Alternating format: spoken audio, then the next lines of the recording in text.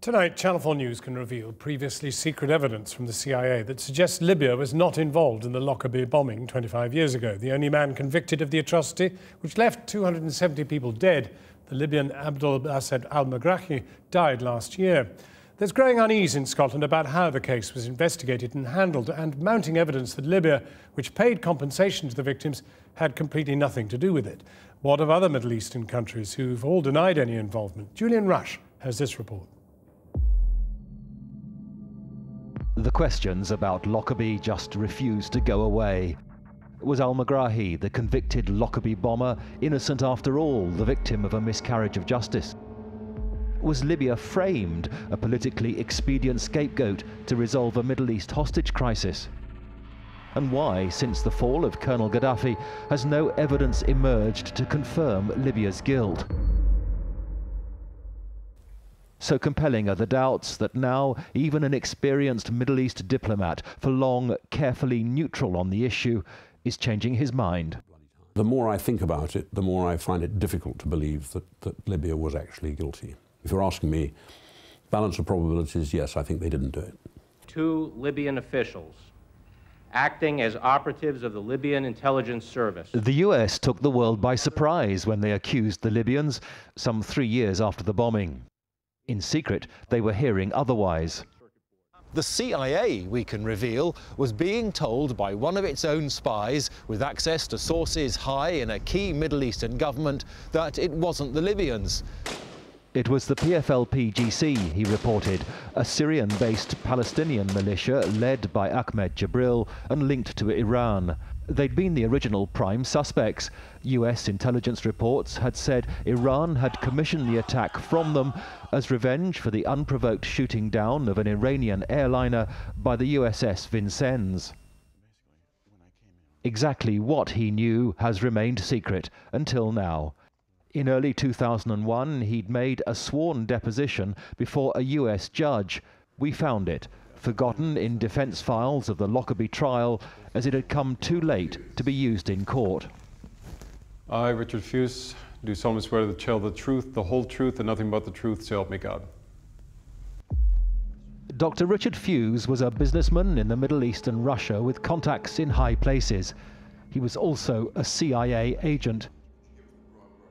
Fuse's interview was tightly controlled by US government lawyers. CIA observers sat in. There was to be nothing on his CIA employment, what he called context, only broad brush answers. Broad brush would simply be that numerous high officials in the Syrian government were quite affirmative of Jibril's involvement in Pan Am 103. Can you give us the names of those officials? No, then I'm starting to get into context if I give you those names. Can you tell us how many there were? Perhaps 10, 15? This all matters because Fuse was hearing it from the Syrians as late as 1995, 4 years after the Libyans had been charged. And if anyone knew whether the PFLP-GC was involved or not, it would be the group's sponsors and protectors, the Syrians. Both continued to deny publicly they had anything to do with the Lockerbie bombing.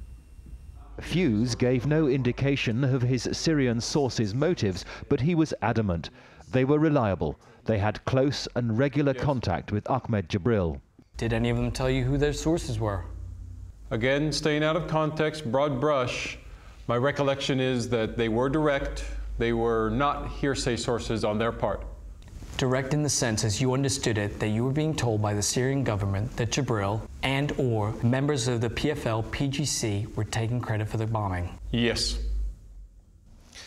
Dr. Fuse confirmed that he'd reported back all that he'd heard to his CIA bosses, which begs the question, why did the focus of the investigation continue to be on Libya?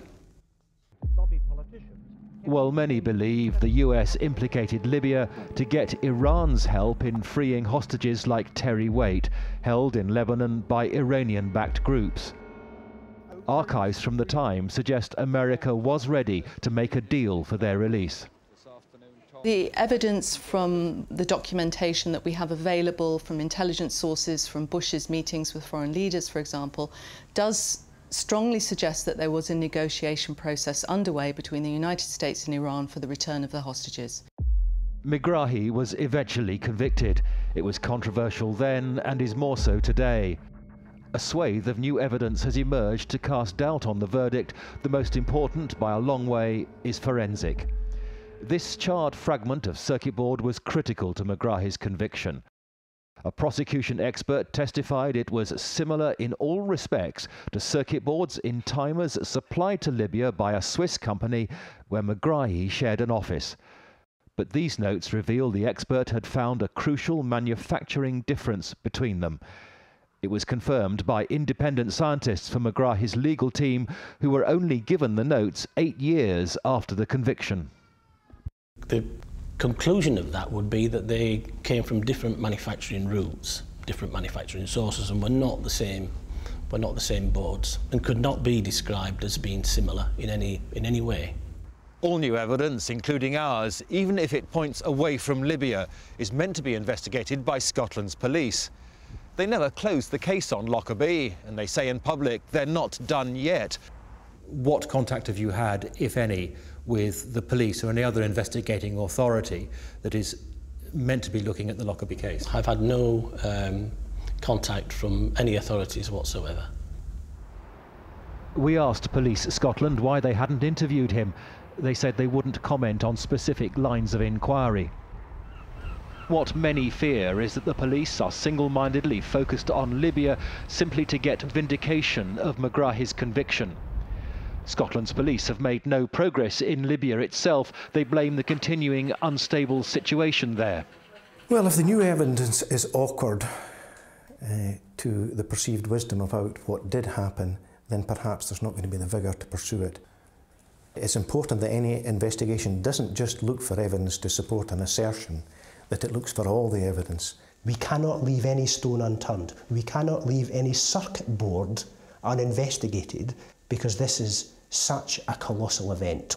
25 years on, one of the biggest global terrorist events ever, and we don't follow every single bit of evidence? I think that's worrying.